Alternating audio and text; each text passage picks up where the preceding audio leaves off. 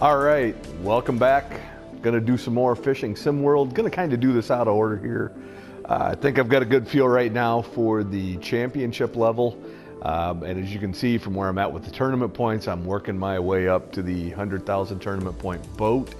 So I thought I'd share some of what I'm using to kind of help you as you progress. So gonna go into single player, gonna do tournament mode again. Of course, I'm going bass fishing. I have been playing around with Predator some, but we're going to be doing the Elite Bass Championship. 20 minutes, heavy rain. This is proven to be a pretty hard tournament. Just to give you an idea, I mean, a 20-pound stringer is normally going to get you the win. So you can kind of see, go back here, kind of see my stats. I've got 5 wins here now, 1 second place finish, 1 third. So like I said, I'm feeling pretty confident about where I'm at in this tournament. And I just wanted to share this with you. So it's a 3,000 tournament point entry fee. So definitely you're risking some, but the reward obviously is 15,000. So it's still the 5-time payoff that you get from any of the tournaments in the Bass Series. So I think there's a bigger ROI. Actually, the ROI is exactly the same. So scratch that, but you get bigger chunks of money as you're heading towards more expensive purchases. So with that in mind, again, trying to grind my way to 100,000 tournament points, probably going to try to get up to 110, 115 before I actually make the purchase on the boat. But just show you where I've been. So I've a couple places I've had some luck. Right here, actually, in this cut screen, the lily pads on the right and the left, I have had luck there. Inconsistent though. So I found a place that's been giving me a little bit more consistency. It's out of the initial boat launch here. And we're going to be going down and to the right. So there's that little island you can see hanging out there. There's a set of lily pads down there that consistently yields 5 to 10 pound fish on the frog. So I think using that using the twitch feature definitely seems to help. But we're going to go out here. You can see the island right there. And as we get closer, you're going to notice there's some cattails. There's a bunch of little spot islands. And there's going to be some lily pads set up there that are just phenomenal for fishing. So what I did find is when I went out in the waters between the island and the lily pads, I was running into a mess of walleye. It took a long time to get them landed. Good, strong fighting fish. But you can see up here on the right, we're starting to get into it some already. We've got some of those little spot islands I was talking about. But as we get further along here towards the shore, you're going to notice lily pads. So this is the area I've been fishing right here on this point. And I've been going out, and you can see even right there a fish working. So we're going to give ourselves plenty of room, and we're going to get in here, but I've been fishing right off this point. So again, my favorite lure here, as in all lily pads, is the frog. Nice slow retrieval. I think makes the most sense, and going to start off with a wonderful cast. But where I've been catching the 10-pounder, so there's just that edge of the lily pads there, actually a little to my right is where I found the most, but I dial it back to 1. I give it some twitches here just to kind of get them started.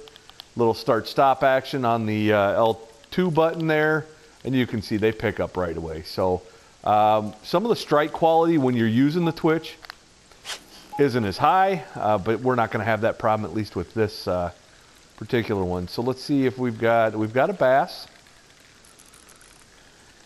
and they do tend to run. This is a very light colored bass, so they don't. If they stay between you and the shoreline, they don't. It tends to be a very easy land and very quick. Where I've had some issues is if they run out to open water, can really be a challenge because they will dive back in and your line slack isn't actually tight enough. So just something to watch for. Again, I do play with the drag pretty much all the time, but we're going to start off, I'm guessing probably 6 pound, 10 ounce. Not a bad way to start off. So again, this is actually the cast that I've caught that 10-pounder on a few times. Would be if I didn't have such a terrible cast there. But we're going to see if we can do anything with it. A lot of times right up close to the boat here. you can get something like that. So there does tend to be quite a few pickerel down here. And so I've gotten a number of those out of these lily pads as well. The good thing is they're a quick catch, so you don't have to worry. But this looks like it's going to be a good fish. Definitely has the fight of a bass.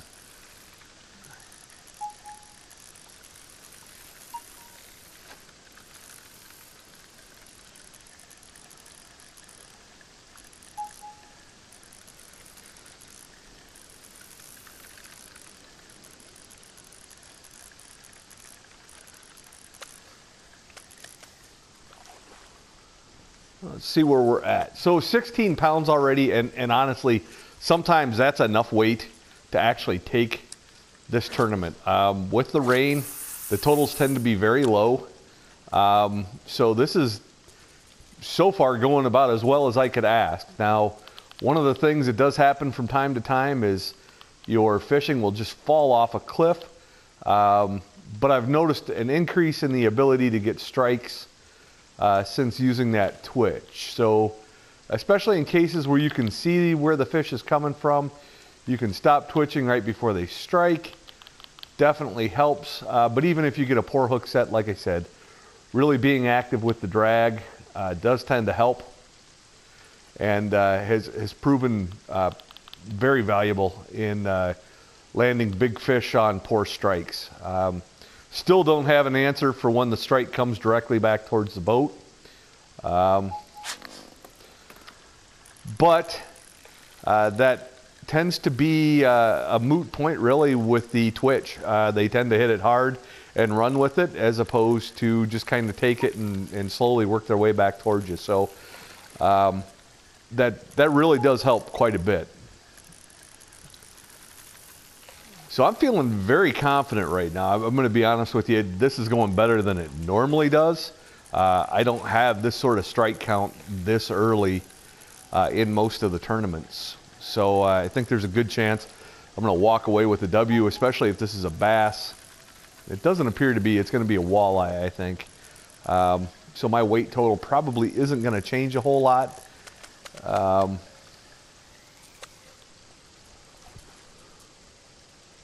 Yeah, that's what I thought. So again, I'm going to keep fishing to my left. I have noticed when I get over to that other area, there does tend to be more walleye, like I said, out in the channel as well. So this time I'm just gonna skirt the lily pads here. A little bit more open water, but you're close enough. The bait's still effective. Every so often I'll switch over to a shad. I've actually liked the rattle trap. The gizzard shad has proven very valuable. More so in open water, but even close to pads and other natural structures. So it's been a good bait. Really found its way into my rotation.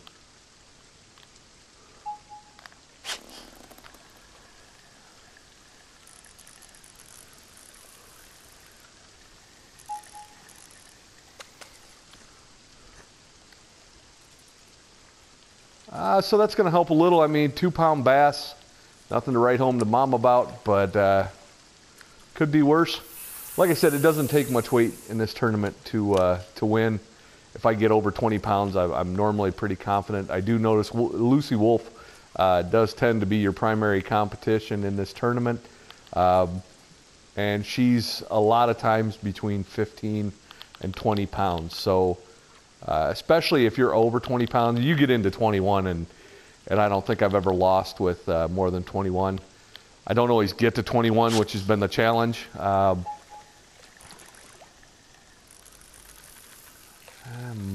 not sure what I've got here.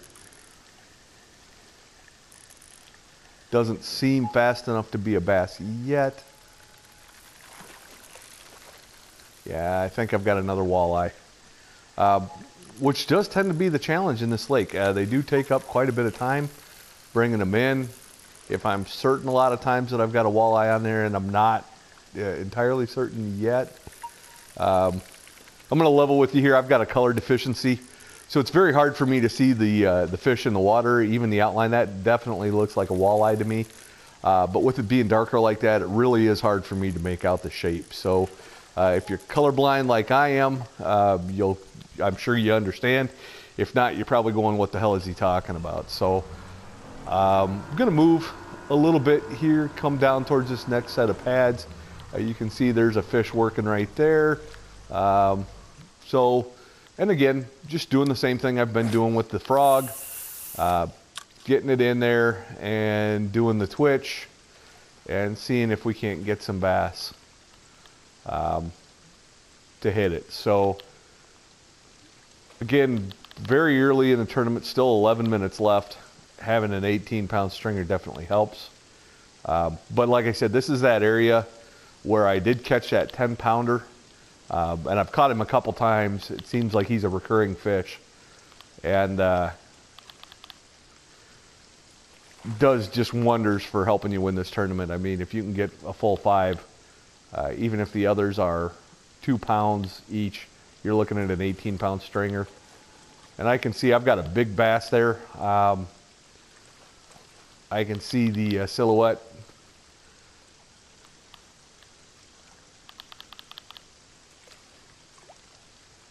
I'm just looking for that strike.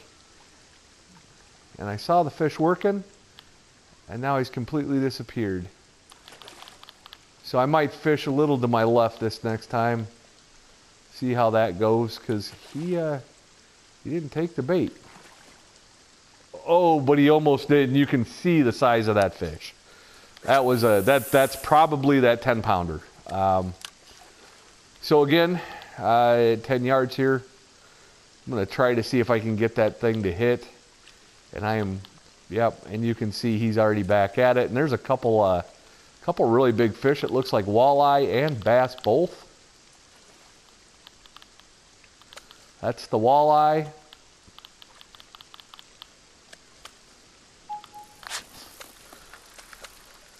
And you can see that was a big fish, and I think it's a walleye just based on the way it's not running fast enough. That's one of the things I've noticed is the run speed really seems to be the indicator in terms of, well, for me being colorblind, what I've got for a fish on.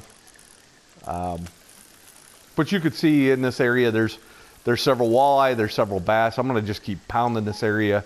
I think it'll be, I'll definitely have enough of a weight total, even with having to deal with the walleye, to win this tournament. Although it looks like everybody's fishing is going far better than I'm used to seeing in this tournament. So hopefully I've got the winning combination here, but that is a nice walleye. I will say the one thing I wish they did in this game more is especially in the tournament mode, is let you see what you're catching. And I get it, it's a 20-minute timed event and they don't want to waste your time. I appreciate that, obviously, for what it is.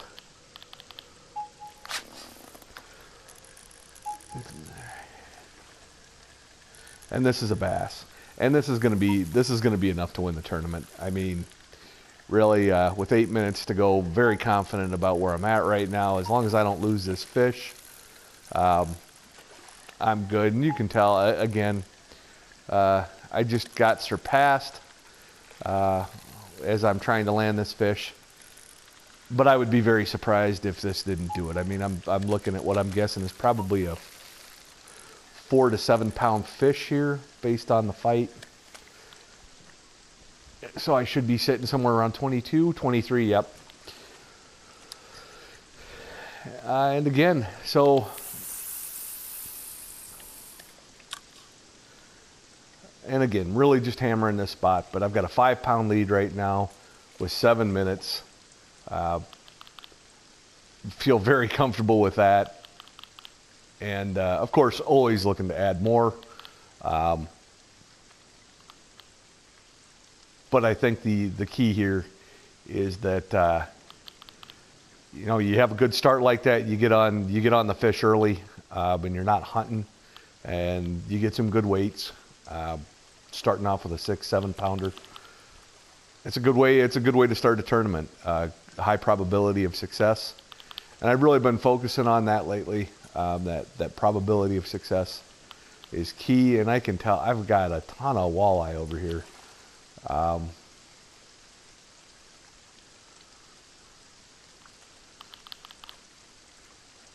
And he's just toying with it. I don't know if I've got another bass around here, and I'm not gonna try to catch a walleye here. But I think that was a bass there at the end. It was. So I'm gonna cast back. I noticed there's a fish working over here. I'm gonna cast into the reeds on the shore. I think I've got one more bass over here. I think I can up my total just a little. And I missed the bass, and I got that little walleye, I think. Actually, I don't know what it is.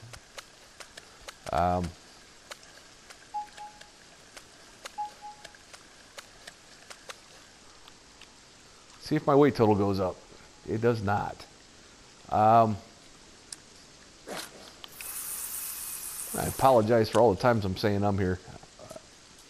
Really just one of the things I'm trying to work on. I'm obviously not a famous person by any stretch. I'm not a, I wouldn't even say I'm a good gamer.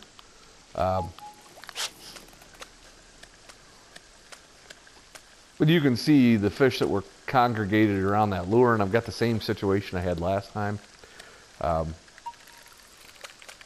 I do think there's something to be said for pounding this area like I've been doing. Again, a little worried that the gap is close to 2 pounds. Not used to seeing that. But we'll make do. Again, I feel like I'm not going to finish with 23 pounds at this point.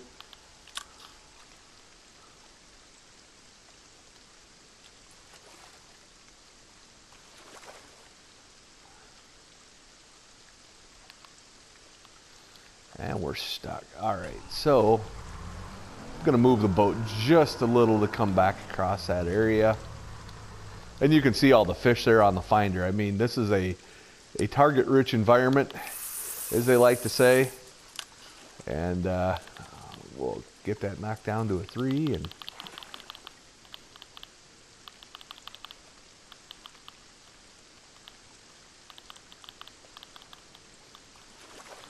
I'll be honest with you, would have preferred a longer cast there, and I'm hoping, maybe, yes.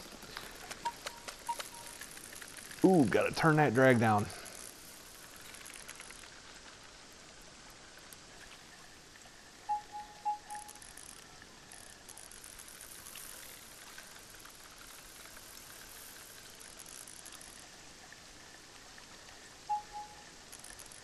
And you can see the field has really narrowed the gap, so apparently I'm not the only one having a better than average day.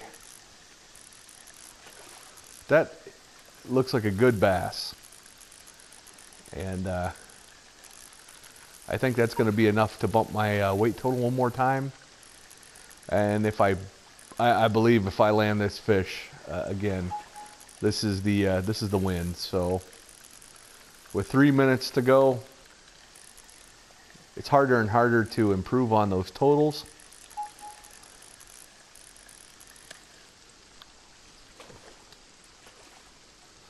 Oh my, and that got me to 32 pounds. So you can see that's a huge jump. Like, there's no way I'm losing this now. I mean, wow. So wasn't expecting that. Almost a 10-pound fish. It may be the same one that I was telling you about earlier that I've been catching over here. But that's why I love this spot. Never seems to leave me coming up empty-handed.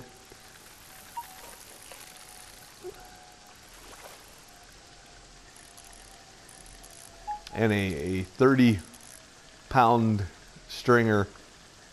I've got another bass. I mean, I may even improve on that yet again. This is what I was hoping for when I talked about coming down here. So don't be afraid to move a little. Again, if you're in one of those situations like I was, where you're getting a lot of, you're seeing a lot of bass, but you're also seeing a lot of walleye, just changing your angle slightly. I'm not completely relocating. I got to this spot as quick as I could. This is another walleye, I think. Yeah.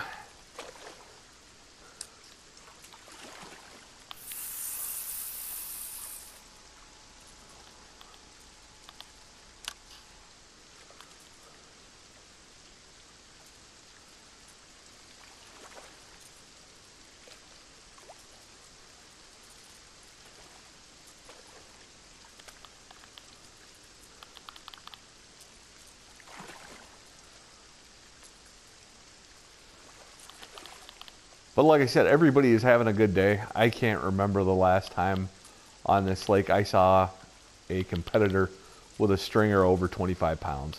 I literally lost one time with a 14-pound stringer, or I lost to a AI with a 14-pound stringer. So this lake can be very challenging at times. And apparently can be good at others. And I'll be honest, I'm not used to seeing those sorts of totals. Again, with 5 pounds, 45 seconds to go, feel good about where I'm at.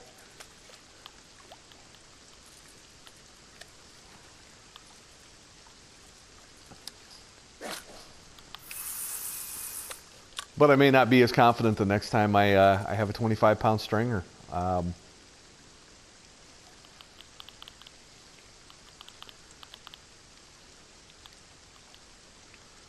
I can see a big walleye there. Other fish as well. I don't know who's going to be the one that finally takes the bait, if anybody does. No hits, but hey, we're going to win, and that's what I wanted to show you this spot for, so that you can take home the win in single player mode. Again, I feel almost 33 pounds on that stringer. But that's what I've been grinding for, to get that 15,000 tournament points. Obviously, you're throwing 3,000 in. So that's a big win to get that. And you can see my points totals at the end of this going to be pretty solid. So I'm getting real close to being able to get the, I think it's the, I can't remember what the name of the boat is, but I know it's 100,000 tournament points. So, and I've got 77,000, and I'm looking at the links, the Bass Cat links. So that 70 miles an hour is going to help you get to where you need to go faster. That's more time you're fishing. So don't know that it will have any other benefits other than that. But I've got a very good tackle box going right now. A lot of lines, a lot of different rod and reel combinations. Starting to get into some of the predator fishing, and I may do the tournament progression in that. But I'm going to come back and do the other 2 tournaments between the first one that I put the video out for and this one. So if you like this, please hit the subscribe button. Check out my real fish tank. You can see my aquarium online.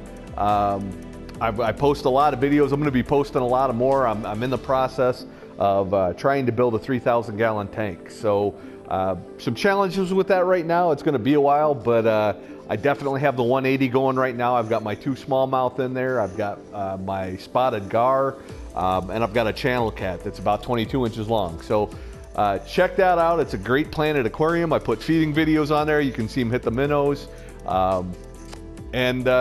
You know, watch me play the game, and I can hopefully give you some tips to help you. And if you've got some tips for me, throw them in the comments. Thanks for watching.